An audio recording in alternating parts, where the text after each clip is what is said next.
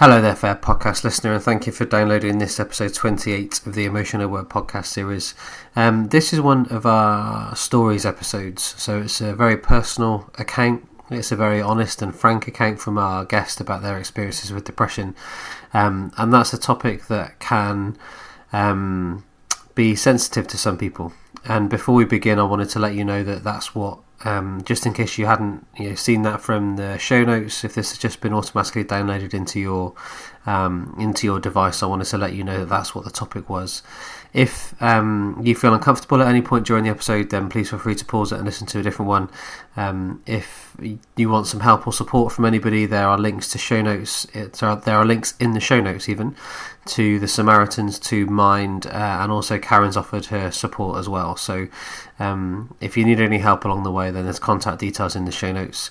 I find this really amazing yet tough episode to record, and I think it's something that's really important and needs to be it's a story that needs to be shared. So without further ado, I'll hand over to the podcast proper and enjoy.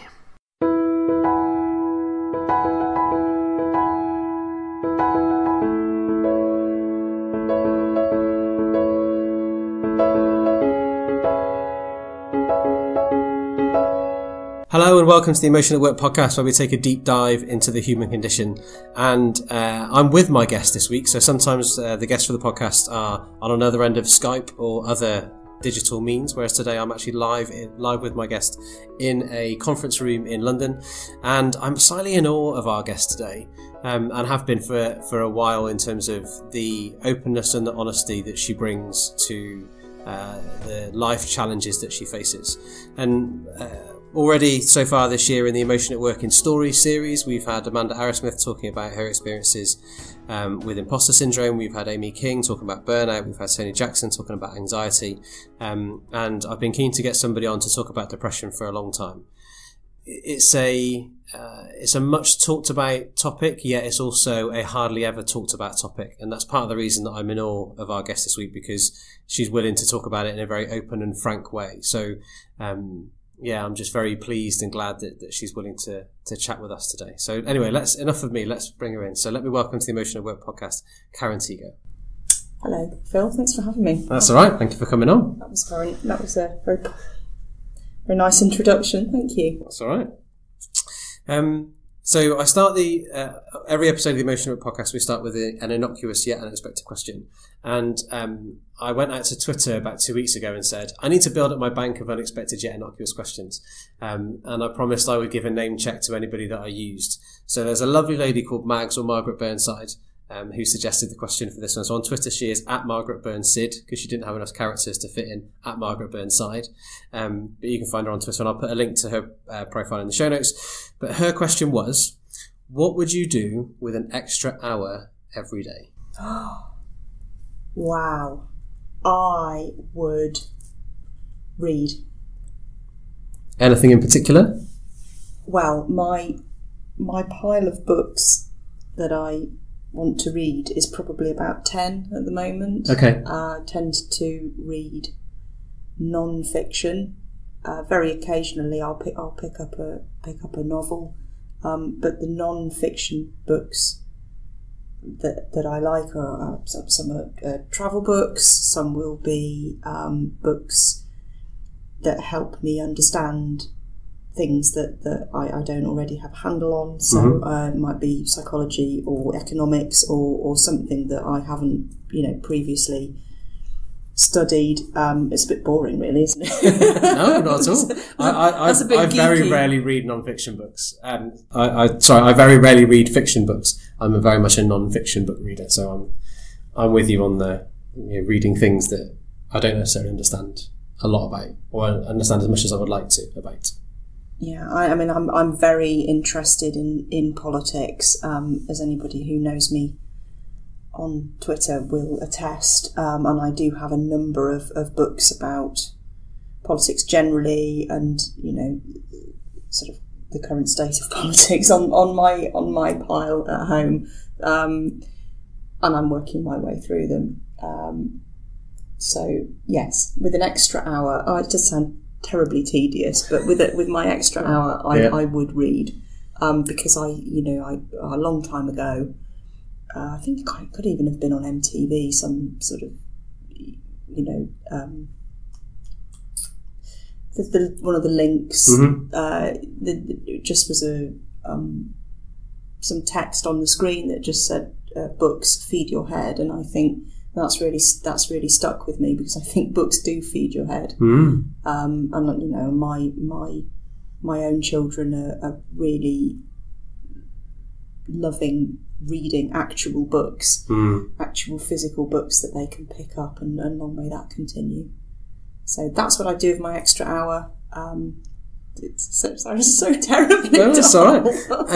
And out of interest, then, are you a one book at a time reader, or do you read multiple books at the same time? No, I could easily have 3 or 4 books on the go at the same time. Okay.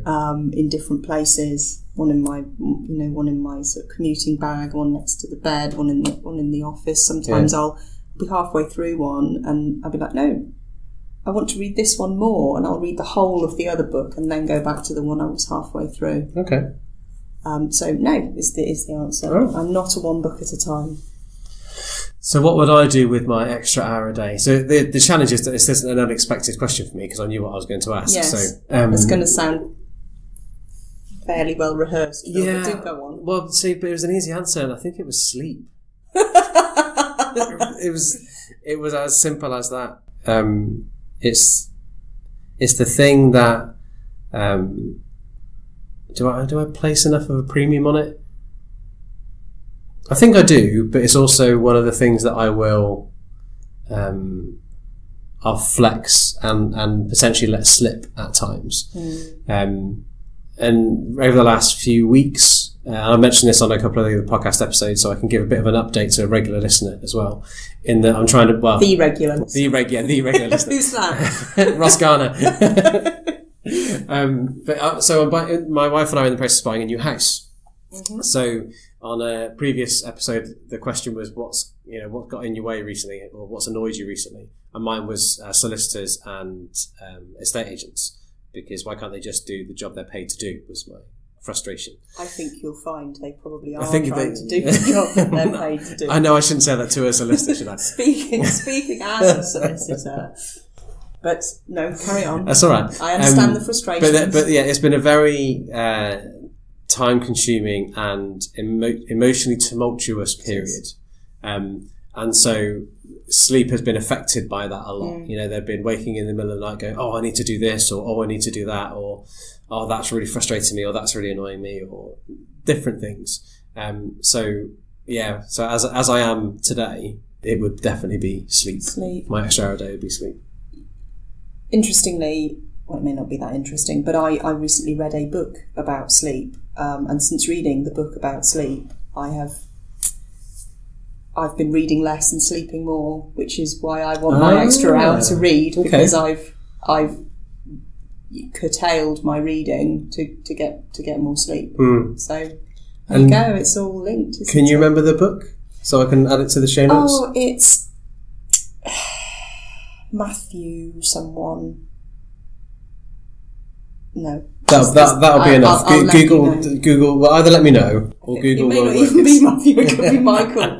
It could be any. So I'll Google Matthew, Michael, and sleep and books. Well, I bought it. I bought it from a well-known online retailer repository. So I will let you know. Have a look through your order history and let me know. Yes. Yeah, and I'll add that to the show notes. That'll be grand. Thank you. Yeah.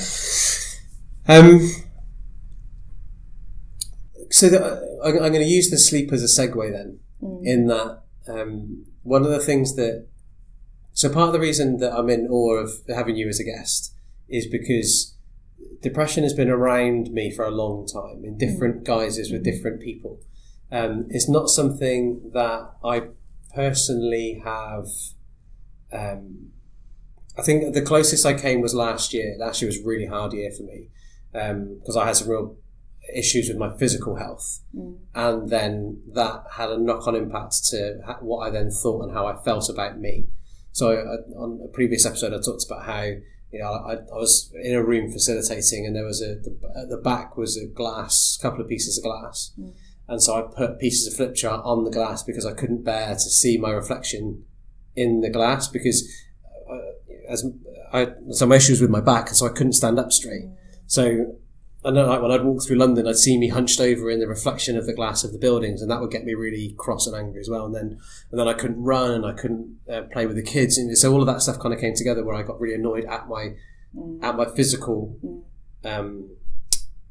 health, which then affected kind of how I thought. But did I feel? I was certainly very emotional, but did I feel depressed? I don't think so, no. But depression has been something that's been around me for a long time. And I see in those people that when they're struggling, one of the things that often is affected by that is sleep, which will then affect how they eat and how well they look after themselves and all of that. And all of the, so even though it is a mental health challenge for individuals, actually I think it then spans over into those other aspects and domains as well. And I wondered if that was an experience that you had. Yeah, I mean, I think, a lot of the time, depression takes different forms, and it manifests in different ways. I think you said when we first talked about doing this podcast that you wanted to ask me because of a blog post that I'd done, which didn't have an awful lot of text in it, but what it did have was a series of pictures, and what I wanted of me. Most of them taken by other people, because it was, before. This is a long time before the selfie as we know it now. And what I wanted to get across was that it is possible to be depressed and feel okay some of the time. Yeah. Because there are things that relieve that. That take the pressure off. Yeah. And that could be being with friends, having some time away from work if work is a stressor, going out, spa day, exercise. Yeah. So a lot of people who are depressed, as a general state, won't look like. What does a depressed person look like? That was the whole point of the post that I did, and the photographs that were in that post were all taken during times, either when I was really struggling, or I was in a sort of brief period of respite. But it's okay if you are depressed. It's all right to feel okay sometimes. It doesn't invalidate your depression. It just means that you're doing what you can to move yourself forward and to alleviate the symptoms, because they can be pretty overwhelming. So. Yeah, it's really difficult to put your finger on it. Were you depressed last year? Were you not? You're not sure? I don't know. No, exactly. I think there are bouts of depression that come and go of their own accord. And I think there are natural life events that make people feel very down, very upset, distressed, and depressed, but that when those life events, or when time passes, and time is obviously a great healer, when time passes, that just dissipates of its own accord, and that's great. If people can, if it goes away by itself, or people put in place strategies to deal with it so that they can overcome it, either permanently or temporarily, then all the better. It's not something that I've managed to do without for a long period without medication. And frankly, I'm very happy to be open about the fact that I've been on medication. My medication for me is essential for me being able to function normally. I've tried periods of weaning off and being drug free for what that's worth. It doesn't work. And the difficulty with modern antidepressants is that they take 2 to 3 weeks to start having an impact. So if you start taking them when you're at rock bottom, you've got 3 weeks of rock bottom. And I've tried that too many times to go through it again. So I have a very good subtle medication. Doesn't just makes me normal. It takes the edges off. Doesn't mean I don't feel sad. It doesn't mean that that I don't feel happy. I feel both of those things. It's part of the ebb and flow of a normal mood cycle. It just it allows me to function, and that's fine. That's my choice. It's not everybody's choice. I don't. For some people, drugs are essential, or medication rather. Let's not call them drugs. It sounds a bit naughty, but for some people, medication is essential. For others, it doesn't work. I mean, that's another. I'm so incredibly grateful that I have a medication that does the job. It works. I don't have significant side effects, and it allows me to function great. That's brilliant. But I have met and spoken to lots of people for whom none of the medications that they've tried work. There are either excessive side effects or it puts them in a worse mood than they were already. I'm on the spectrum of people struggling with mental health issues. I'm in no way on the at the worst end of that, and I feel fortunate. I feel lucky actually that I can function relatively well. No, normally, I'm just doing my thing. Yeah. And I know that there are people who can't, and I've done the mental health first aid training course to become a mental health first aider, and there are case studies and discussions around certain conditions, psychoses and really severe and serious mental health conditions. And I don't know how people live through those, and lots of people don't, which is awful, and one of the reasons why I'm a big bang the drum for psychological mental health charities whenever I get an opportunity. So because I know that I'm one of the lucky ones, basically.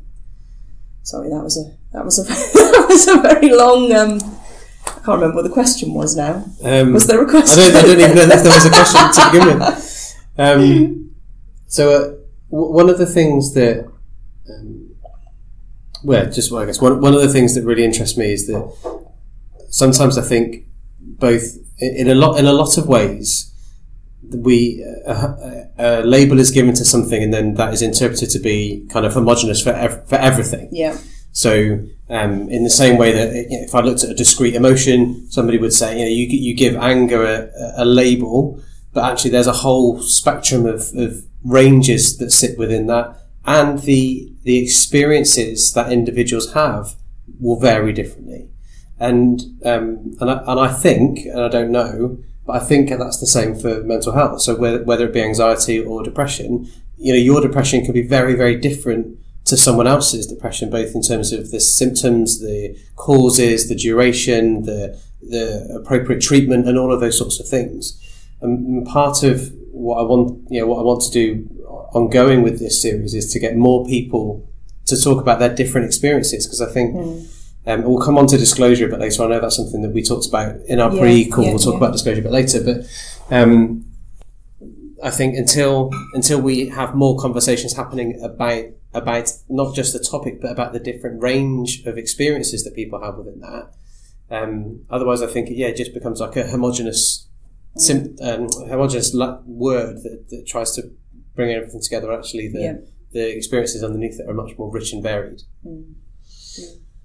And I guess where that comes from is that, or what was behind my thinking behind that was that when the medication was described to me once as so if there's a waveform that goes all the way up and all the way down, and you've got the average in the middle, and then it goes all the way up and all the way down. It was described to me as it doesn't make the highs aren't as high and the lows aren't as low. So the undulations still happen, but it's just more manageable because the extremes are I guess to use your words, the edge is taken off. It's taken off the extremes.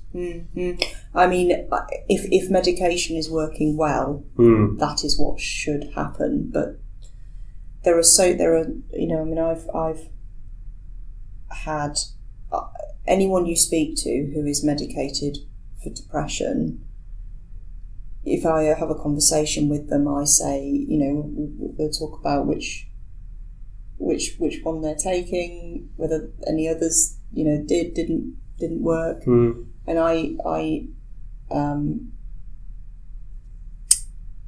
without sort of saying too much, in a group of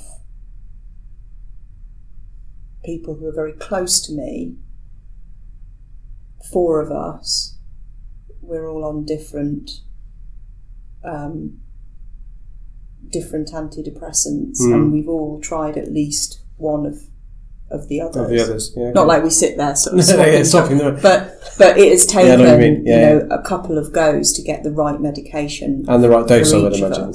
Absolutely. So one person is happily taking an antidepressant. I don't think they're on it anymore, but was taking an antidepressant that made me so ill after I was an antidepressant that I took shortly after I had my first child, which I was told was the one you had to take if you were breastfeeding, or one of the few that were not frowned upon if you were breastfeeding. It made me so ill I was hospitalised. And yet somebody else is taking that drug and it suits them down to the ground. So, as I say, I'm fortunate. The one that I'm on, I'm still able to be really, cheerful and happy. So in my case, it hasn't really knocked much off the top, but it has made the troughs shallower, I think. But some people, they take something and it makes them go completely. There was one medication that I took in the very early days, which is now not a first line treatment for depression. I thought I was invincible. Okay. I was absolutely on top of the world. I was working 14 hours a day, barely sleeping. I was like, this is brilliant. But it wasn't brilliant. It was wrong. And eventually the medication had to be adjusted to peel me off the ceiling. And, you don't want to be up high the whole time. And obviously nobody wants to be down low all the time. But some people find that it knocks too much off off the undulations, and they're just flat. Yeah. So they don't feel down, but they can't feel up at all. And that's, that's a horrible position to be in as well. So it's difficult, and I'm sure it is really daunting for anybody who's perhaps been recommended to try medication, and unfortunately it can be a bit hit and miss. But if there's one that works, and it really does work, then it can be a life changer. And you alluded to this earlier on, but that has been the case for you with the medication you're currently taking? Yes. Okay. And how, if you don't mind me asking, how long has that been the case for you? So when did you find that right? Either the right medication, the right type of medication, and or the right dosage. Yeah. So the one I was originally on was the one that's a bit sort of sledgehammery, not particularly sophisticated medication. It used to work really, really quickly, but it's the one that would kind of you have to be really careful about the dosage, otherwise you'd be sort of invincible. Yeah, thinking you could fly and what have you. And I came off that.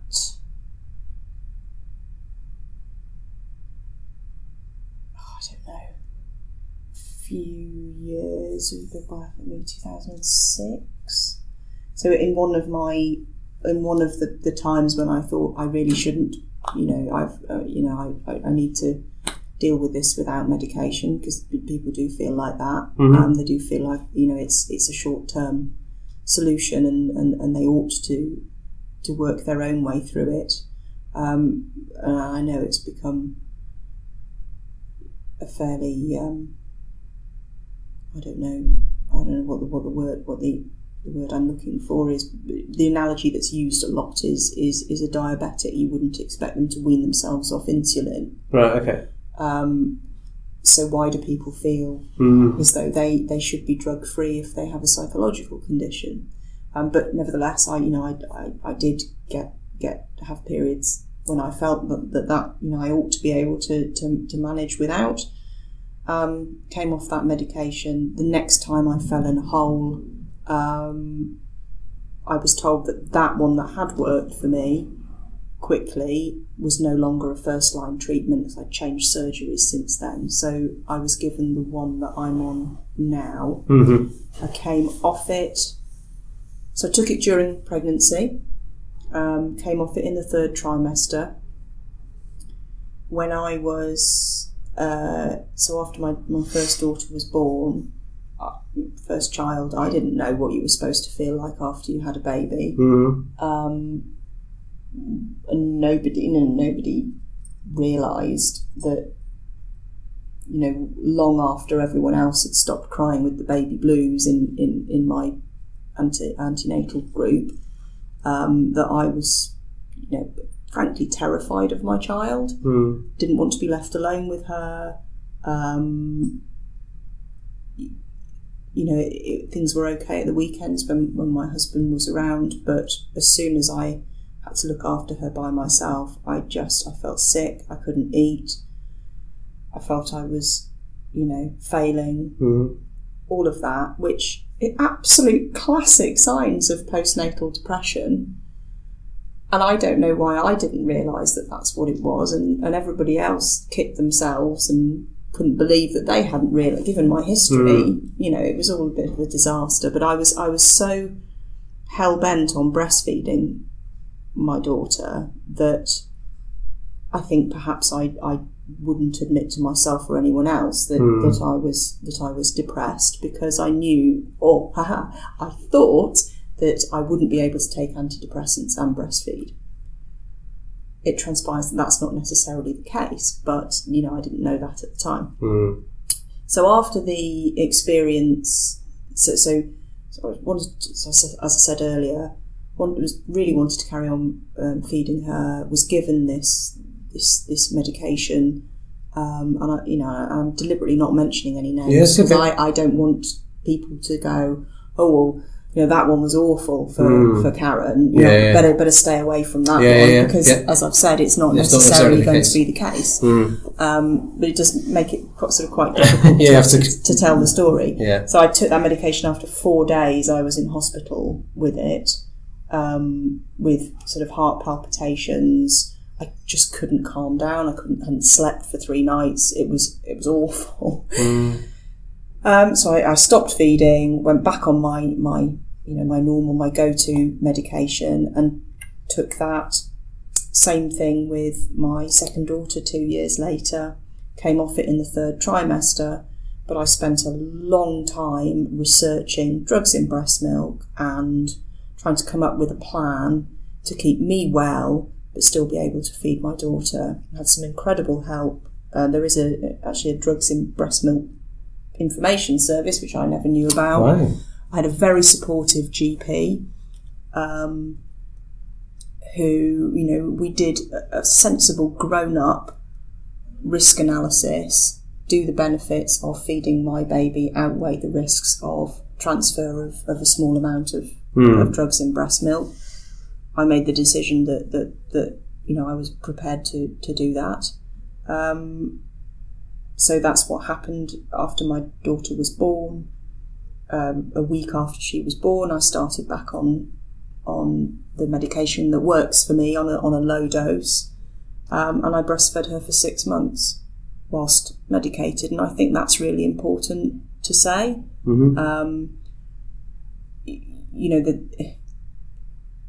There are women for whom the risks to their mental health of them coming off their antidepressants when they're pregnant outweigh the benefits of coming off. So there are women who go right up to having their baby still medicated, and that is possible. It wasn't my situation, but I did feed my daughter whilst taking medication. And as I say, I want to be open about that, because I think too many women are told that it's a no-no.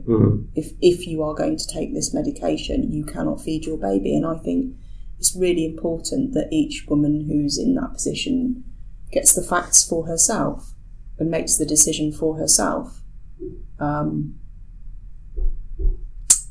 What was the question again?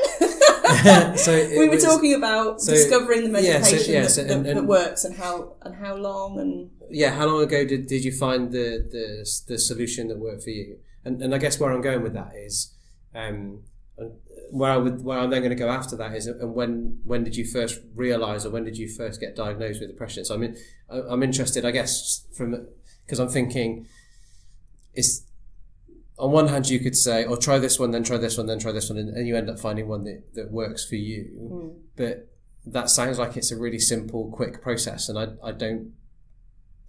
In my experience, I don't think that's the case. But I guess and that's part of where I was going to think. Well, when did you find the right combination for you, and where does that sit in kind of in your timeline with depression that you're aware of? Does that make? Yeah, I mean, I have been lucky, because the original drug, although you had to get the dose right, otherwise you'd be. It was, as I say, there are much more sophisticated. We're talking about 2003 or so.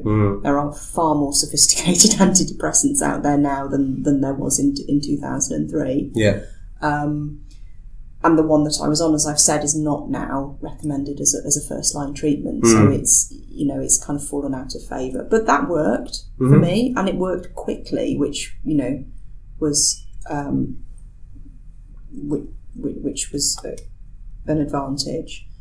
And then again, lucky, having come off that one, moved surgeries and gone and been prescribed the one that I am on now, and this is, I would say, probably 2006 or 2007. Had I not had my children, I may well not have come off that at all over that whole period. And the one that really didn't work for me was the one that was prescribed, because it was the one that was recommended for breastfeeding mums. Right. Okay. So I haven't experienced that agonising, which I know other people have, where you take one for 2 or 3 weeks and you still feel crap, and then you have to wean yourself off that one and start taking another one and give that another 2 or 3 weeks. And 2 or 3 hours when you feel that low is a struggle, let alone I might feel a little bit better tomorrow, I might feel a little bit better tomorrow. So I do feel very fortunate that by and large, apart from apart from being hospitalised, yeah. it's been all right. It has been okay. But everyone's experience is different, and that's the most important thing, I think. Although we can empathise with one another, and I have shared my situation with lots of people who've reciprocated and shared their own experiences. Everyone's is slightly different, but there are a lot of there are similarities. Okay, so 2006-07 then was when you found the one that worked for you and on the right dosage. So when did depression first kind of manifest itself for you in a way where you became aware of it? Well, I had some sort of. Now I look back on it, I definitely had episodes when I was at university, but I didn't know that that's what it was. And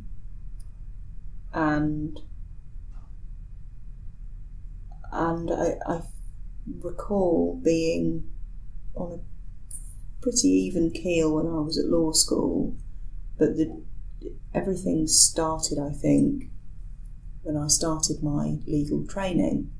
And I found, after about 3 months into a training contract, as that was the traditional route to becoming a solicitor. There were lots of different routes now, but the training contract that I did was 2 years in a firm, split into 6 6-month chunks, so 4 6-month chunks. Like in different parts of the practice, that's doing right, family or criminal or whatever. Yeah. So my first stint was in employment, and I loved it, but I found training as a lawyer to be quite stressful. It's certainly in those days there was a lot of formality. The stakes are quite high if you screw up. And I just got completely overwhelmed by the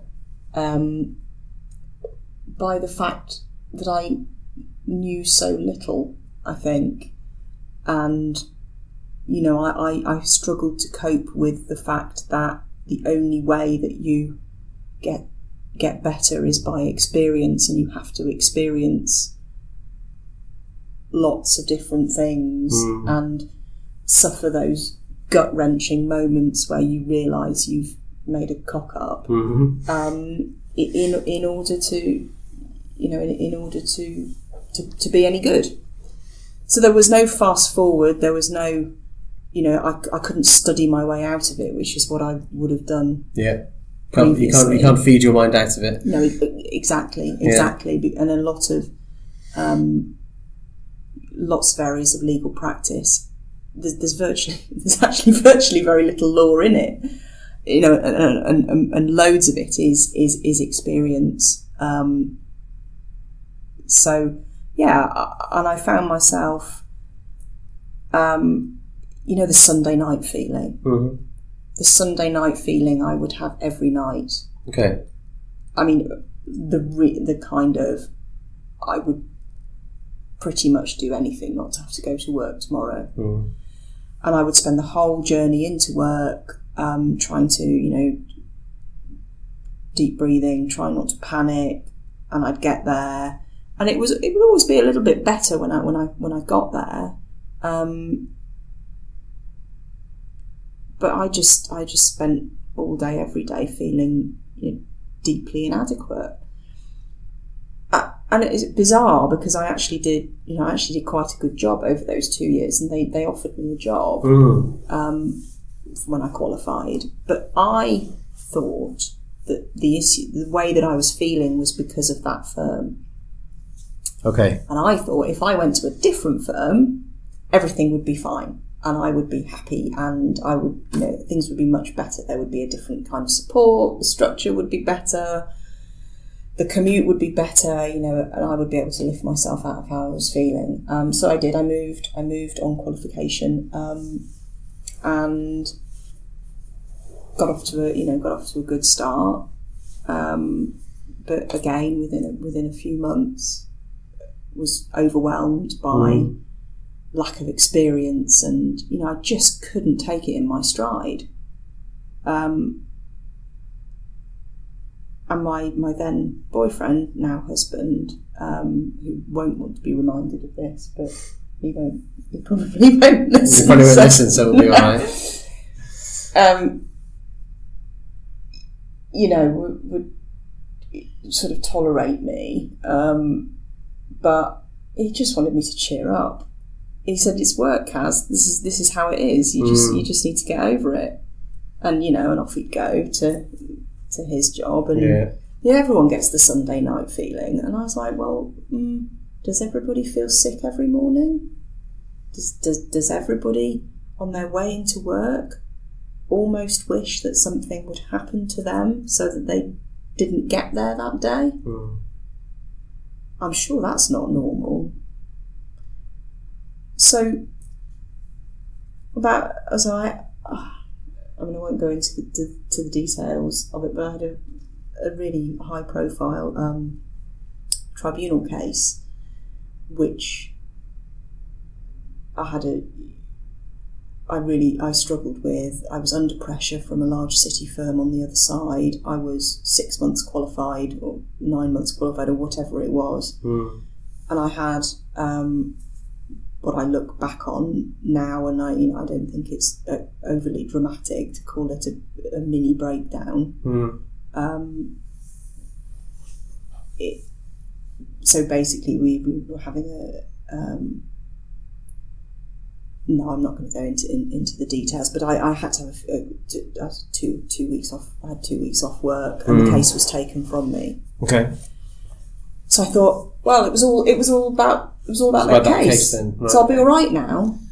And every time I wasn't all right, and eventually, I was sort of an epiphany, I suppose you could say.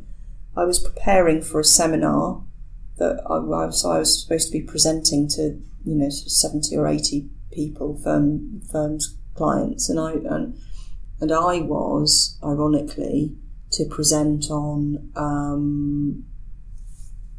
liability for psychiatric injury in employment. Okay. So I was reading this case, and I found it again, and any excuse to read a case. This one is what have we got? 46 pages. Okay. 46 pages, 224 paragraphs, but I'm not going to read all of them. Okay. I promise. But so this was a case called. There won't be any geeky employment lawyers listening, I'm sure, but if there did happen to be a geeky employment lawyer listening, it's Sutherland and Hatton, and associated cases. But one of the claimants in the case, it was a case about psychiatric injury in the employment context, and I certainly wasn't suggesting that that work had caused me an injury, but it was in reading parts of this case that I identified with the feelings that the claimant had been feeling in the workplace, and it made me think, well, hang on a minute, if he was feeling like that and he was diagnosed with a something, maybe I'm not well. Maybe this isn't normal after all. So there's some bits in the case. So it says he found that he was losing weight. He felt he looked drawn and would wake up regularly in the night. Felt like he was having out-of-body experiences. He believed he had completed tasks which he hadn't completed, and he became confused. And then there's another bit, sort of a bit later on, where it says he felt fear and fright, an inability to settle, and a sapping of energy, so that any task took a vastly disproportionate amount of time to get achieved. He felt sleepy and drained, and he knew that at work and at home things were spiralling out of control. And I sat there, and I was working at home that day, and I kind of went, well, that's how I feel. And then I rang the doctors. And I went to see, the doctor was a locum actually, it wasn't my normal GP, and she was so lovely. And I just sat there and bawled my eyes out. And she asked me if I wanted to consider some medication. And I said, but I'm not sure how I would. I'm worried that it might distort my perceptions. And she sat there, probably no further away from me than you are, and she leant forward, and I can remember, see her face now, and she said, Karen, the way that you are feeling now is a distorted perception. And I was like, well, fair enough. It can't be any worse. I can't feel any worse. Yeah. But I was, nervous about taking medication. But the relief when she said to me, well, I think that you are suffering from depression and an anxiety disorder. I was like, it's got a name. So there is something not right. And I just felt such a relief that somebody understood how I was feeling and wanted to help me. So I thought, well, as I say, I couldn't feel any worse, so I'll give it a go. And it was really difficult telling my then boyfriend, now husband, that I'd been to the doctors and I had a thing. There was a thing that I've got. Yeah. It's got a name. And he said, and he really genuinely did say, well, I don't think there's anything wrong with you. You just need to snap out of it. He actually said those words to me. And it took him a while to kind of get the hang of it, I suppose. But he did, and obviously he did, because we're still together now. Yeah. But that was difficult for him, because he had to come to terms with having a girlfriend who had a thing, I suppose. If I look at it from his point of view, this is 15 years ago. So there was, there is still stigma, and something you and I talked about before we came on air is something I've experienced just today, but in 2003 it was much more of an issue, I think, for people to get their heads around. So that's how and when I was diagnosed, and the rest is history, I suppose. Can I just touch on the relief bit that you talked about? So when you said the relief of being told that it's a thing and it's got a name and all of that, and at the risk of making it kind of overly dramatic, and I don't mean to do that, but how was that? As an experience, what did that feel like? Well, it was a relief, but it was also terrifying. Okay.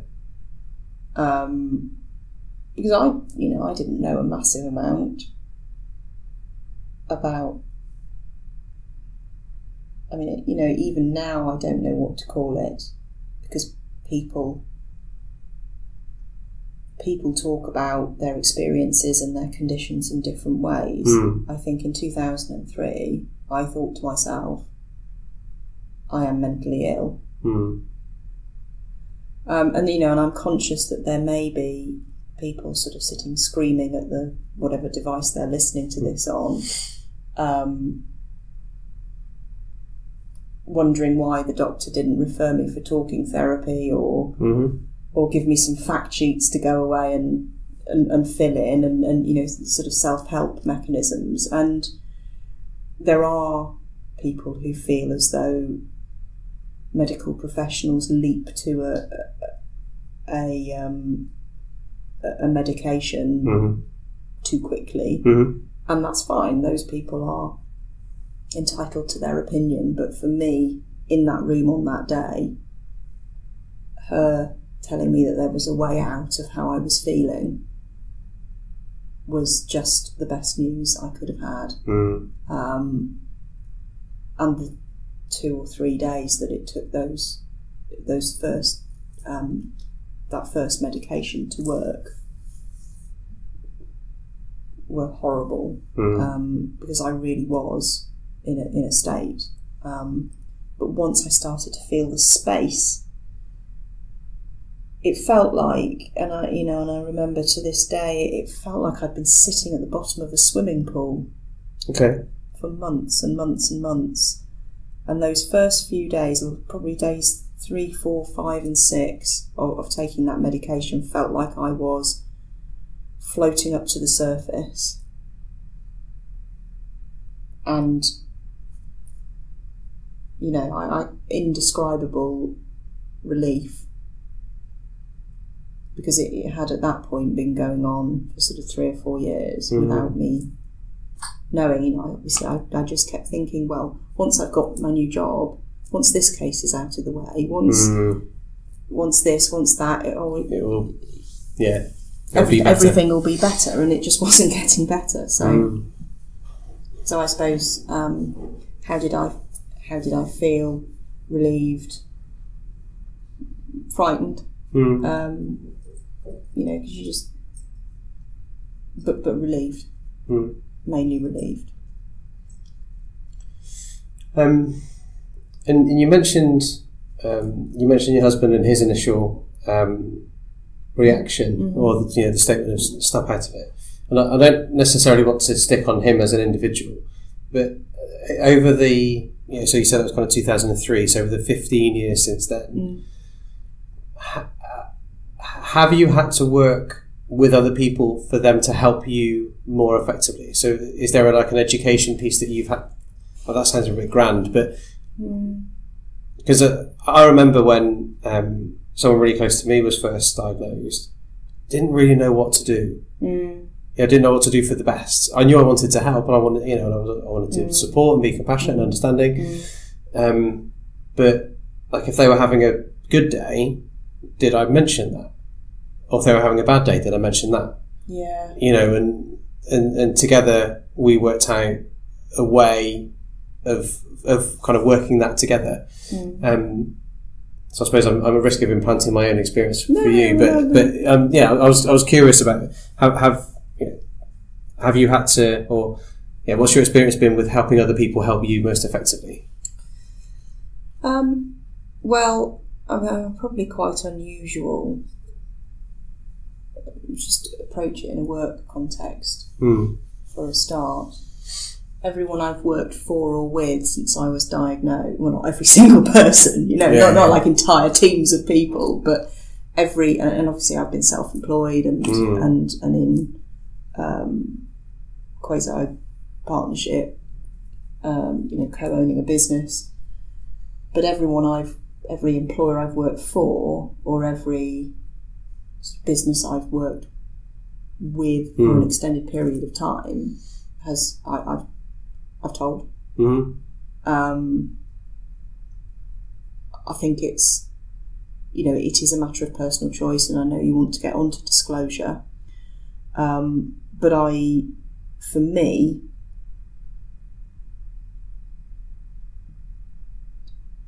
people knowing people knowing is better for me than them not knowing. And frankly, it's if I don't tell them myself, it's not difficult to see a blog or a tweet or whatever. So I'm fully committed to being transparent about it. But as I know we're going to get on to discuss, that's not right for everyone. There are some people who we'll get on. Well, we've mentioned it a few times. But you were asking me how I've helped people to help me. I don't know, just saying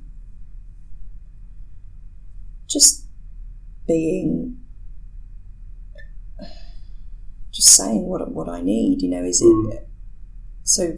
For my husband, sometimes it is I have to go. I just have to be on my own for a day. I mean, I literally just need to be somewhere by myself to get my head together. And I don't know. I suppose as you have with the person you're talking about, you just sort of work it out together. And I'm not easily offended. So if people come to me with preconceptions, or they say things that are a bit kind of close to the mark, I'd rather meet that head on and try and educate them than go off in a huff and sort of leave them with their whatever they thought about it. Because if I can help to educate them, that may mean that somebody else gets the benefit of that, which is fine with me. Okay. So and I don't have a straight answer. No, to that's that, right. To be honest, that's okay. I don't think I've answered anything straight since we started. But it's been a bit of a ramble. I would disagree with that. So we mentioned disclosure a few times then, and I think the way you've just finished that one is a good way in. So the post that really got me thinking when I first read it a couple of years ago was the one that you mentioned earlier on, and then you followed that up with a post called Disclosure. I think it was a week later, or So do you want to? Yeah. Okay. So the original post was, as I've said, a series of pictures of me looking like I do. Well, just looking like me at times when things had been a struggle, or I think one of them was my wedding day, which was in between. So I'd been quite obviously stressed on the run up to my wedding day. Loved my wedding day. Loved my honeymoon, but a couple of weeks after getting back from my honeymoon, I was like down in a hole again. So the picture of me on my wedding day was very much, me teetering on a knife edge just before having a further episode, and lots of people responded. So I put it on Twitter. I can't remember whether I put it on LinkedIn. I think I put it on LinkedIn because was it World Mental Health Day? Yeah, or Mental Health Week, I think. One of the two. Mental Health Week or something. And I was like, well, there's no point going half-assed on it. If you're going to put it out there, put it out there. So I think I went Twitter, LinkedIn, Facebook. Have it.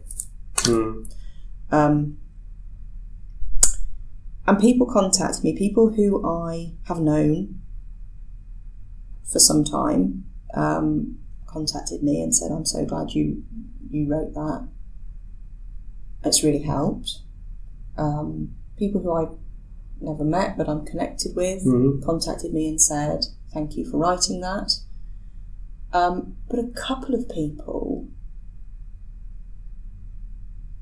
wrote to me privately, a DM or whatever, and said that's really helped I really ought to, I wish I was as brave as you, or I really wish I could, blah, blah, blah. And I was like, no, that's not what that piece was about. It wasn't about, hey, everybody, let's all come out, I suppose. Yeah. It was, this is me. If what I've said helps you, brilliant. That's all I wanted. I don't think that anybody should feel under pressure to disclose anything to anyone for any reason. It has to be a personal choice. And,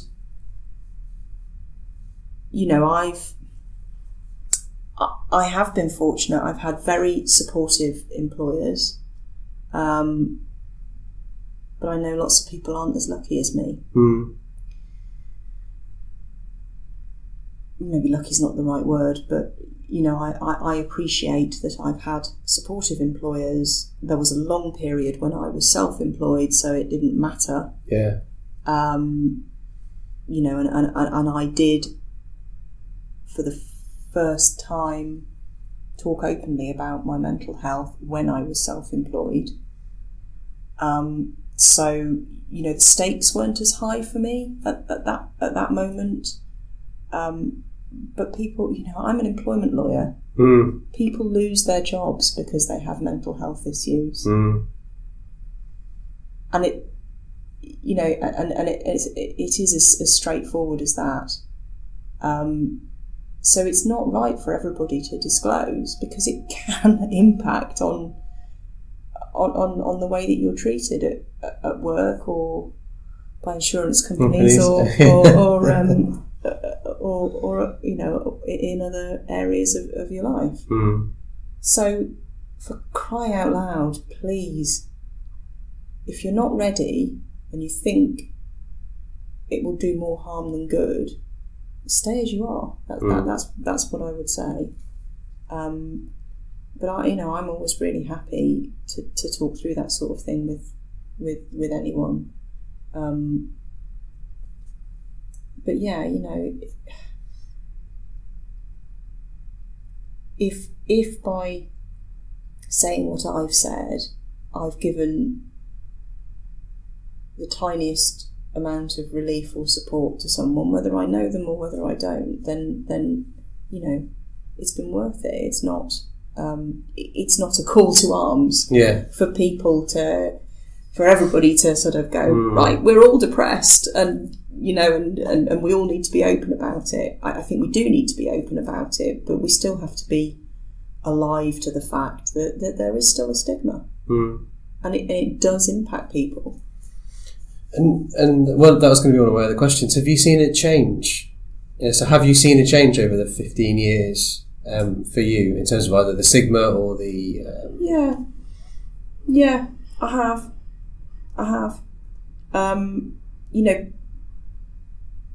Organisations are realising that mental health is significant in the workplace. You can't leave your real self at the door and be that work self. Work impacts on non-work, and non-work impacts on work. And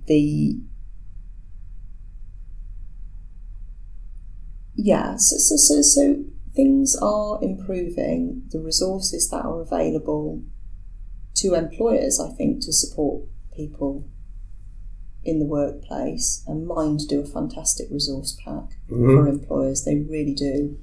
And the MHFA, the fact that mental health first aiders are in workplaces supporting people and potentially preventing people from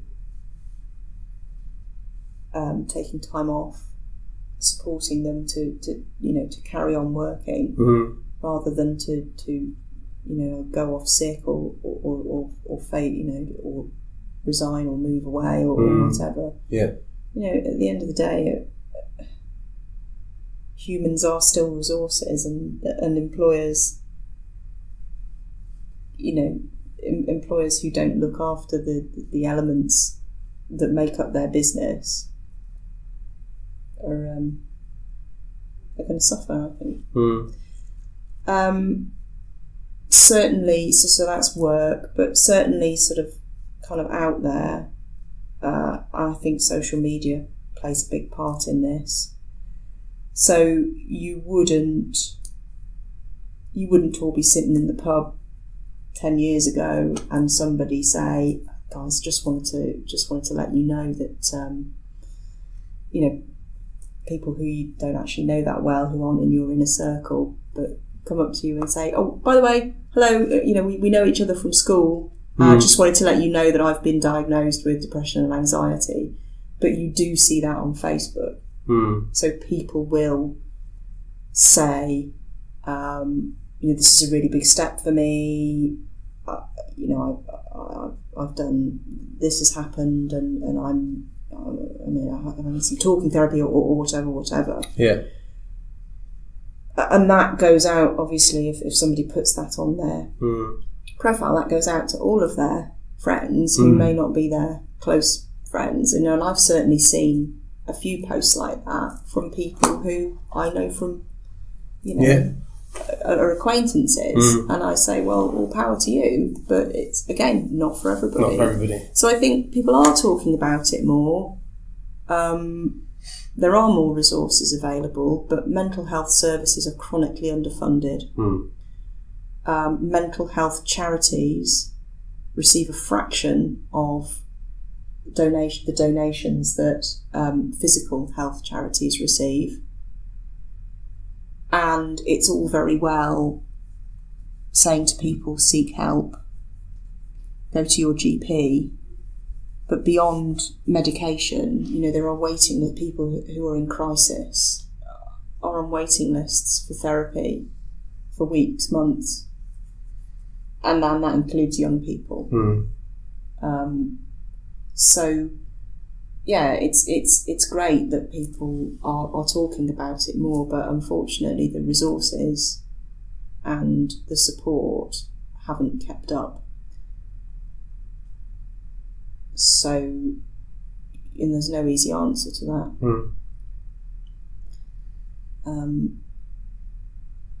That there really isn't, because, you know, somebody may take that huge step of going to their GP or asking for help from their employer and be, you know, rebuffed, and that's almost worse than having not made the disclosure and struggling with it on your own. So, yeah, we're not there yet. You know, you can draw a comparison with, I suppose, you know, being a lawyer, I wouldn't I? But the Equal Pay Act came in. It was a 1970 piece of legislation, but it came in 1975, and we still don't have equal pay between men and women. You know, and that's been 50, however many years, and we're still taking baby steps on that. So, you know, why would the framework around mental health suddenly sort of pop up like a like a bouncy castle just because people are more aware of it? It doesn't sort it out. That still takes a lot of effort on the part of all concerned. I sound very earnest now, don't I? It's all right. I like earnest. I like earnest. I don't know whether the question I want to ask next is an appropriate question to ask or not, so I'll ask it, and if it's not, we can always edit it out. Is there... Listen closely for the edit readers, listeners. Is there any advice then that you would give See what you can't see is Karen's face going, oh, so I can see the tension in her neck. And Go on. Is there any advice that you would give to our listeners? If either, let's keep it simple. Is there any advice that you give? So if there's somebody listening who's gone, wow, I've never, I'm hearing similar to the experience you had when you read that case.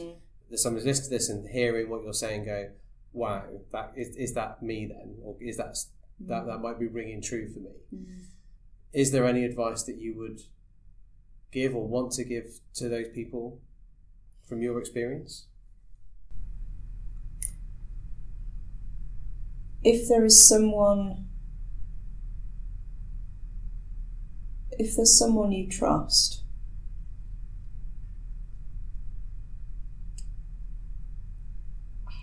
that they, it's trite, but a problem shared. It's not necessarily halved, but it's a problem that one person isn't dealing with by themselves. So, I think talking about how you're feeling to somebody, whether that's somebody you know or somebody that you think may understand how you're feeling, even though you don't know them particularly well, because you know that they have a similar experience, then those are all things that you could consider. But I think what I do know from my own experience is it doesn't have to be, things don't stay the same, things will change.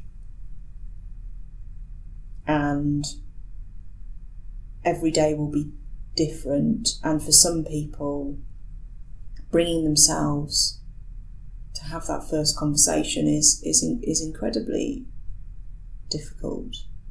And there are reasons why, as we've already discussed, it can backfire, making a disclosure. So, that there is help and support out there anonymously. There are resources accessible through Mind. There's always the Samaritans. I can't remember their number. I think it's 116123. I can't remember either. I'll put a link to their website and contact details in the show notes. But doctors are bound by confidentiality. So, and if in most surgeries you can see someone who isn't your own GP. If you feel as though somebody of the same gender or opposite gender it might be more appropriate, or you would feel more comfortable in talking to them. They're all things that you can consider, but it's really difficult because I'm not qualified to advise. But I know from my own experience that taking steps to get some help are what helped me and are what have brought me to where I finally am, however long, 15 years later. And I hope that helps, but it probably doesn't. You might want to edit it out anyway. No, that will not be on the cutting room floor. I'm going to risk the giving of unsolicited advice as well now from my kind of place of experience, which is if that person does decide to talk with you, then just listen. Don't try and fix it. Don't try the fix it thing. Don't try and diminish it. Don't try and just listen And definitely don't say, well, what have you got to be depressed about? You've got all of this. Yeah. Because you might get punched. Yeah. So the opportunity, if it's something that you've not talked about, the opportunity to talk about it and just let the other person just to listen. If you're that chosen person, that the individual wants to come and talk to, then you don't do what I did and try and fix it. Listen and just listen and wholeheartely listen to what it is, and just let that person share whatever it is that they want to share. And I just wanted to pick up on actually a point which we haven't touched on, which is guilt. So when I was diagnosed, I was living with my boyfriend. I was I'd been to university. I'd been to law school. I was training as a solicitor. I had the whole, a career in front of me. I had no family difficulties. I had, on the face of it, a very nice life. And the guilt associated with feeling as bad as that, when there was actually nothing to be, there was nothing obvious to be depressed about. That's a thing as well, I think. For people who, logically look at their life and go, well, why do I feel like this? There's actually nothing wrong in my life, or particularly, horrific compared with that person or those people or somebody in that situation. And what I would say to that is every life has its own trials and tribulations, and every person reacts differently to those. And you just can't compare yourself with how you should or shouldn't be feeling compared with what someone else is going through. But guilt is a it can be a real thing, because it was for me.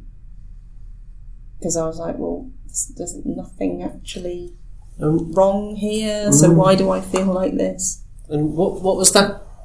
What were you feeling guilty of or for? Is it so? I shouldn't. I shouldn't feel like this. I shouldn't because be. my life I shouldn't have fine. this illness. I shouldn't be this poorly because there's nothing wrong with. Yeah. Totally. So I've got a home. I've got a relationship. I've got an absolutely textbook, middle class privileged existence. So why do I feel so shit? Yeah. So there we are. Guilt. Everybody's favourite emotion. Okay. So I think I want to start to pull the episode together then. Yeah, fair enough. So we've been here a while.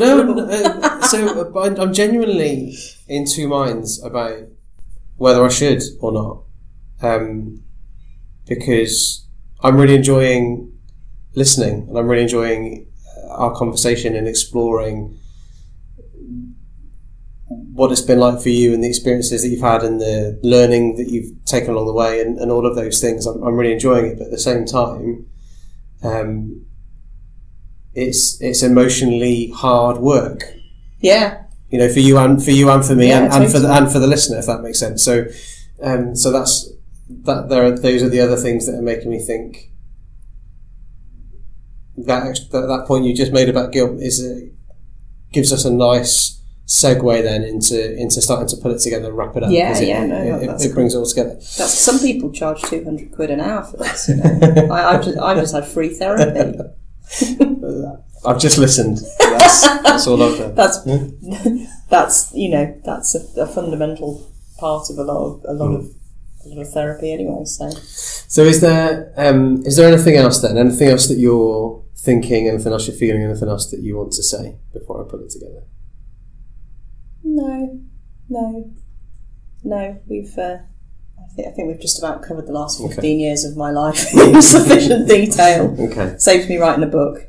And in terms of resources, so we've talked about the Mind Employers Resource Pack, which I'll put a link to in the show notes. Yeah. We've talked about Samaritans, which I'll put a link to in the show notes. We talked about the Drugs in Breast Milk group, which I'll put a link to in the show notes as well. Yeah. Are there any other resources, and I'm using resources in its broadest sense, are there any other things that I should put in the show notes to help to signpost for people? If I think of anything, I'll drop you I'll drop you a link, because it's not, things might come to me. Yeah, afterwards. that's okay. Yeah, that's all right. In which case then, all that's left is for me to say thank you very much, Karen. Thank you so much for your time. Thank you for your openness and your honesty, and for sharing. So I've really enjoyed it. So thank you very much. You're really welcome. As I always say, if it helps just one person, then then I'm happy. So thank you. If anybody wanted to get in touch, if any of the listeners did want to get in touch with you, is that something that you'd like them to absolutely. Do? And what? And if either if only so I know somebody listened right to the end. So, how would you like them to get in touch? Do you want me to put your email in the show notes? Do you want to do you on Twitter? Yeah, Twitter's good. Okay, so your Twitter handle is at Teago_Emplor. Okay, and I'll put a link to that in the show notes too. Super. Thanks. All right, wonderful. Thank you very much. Thank you.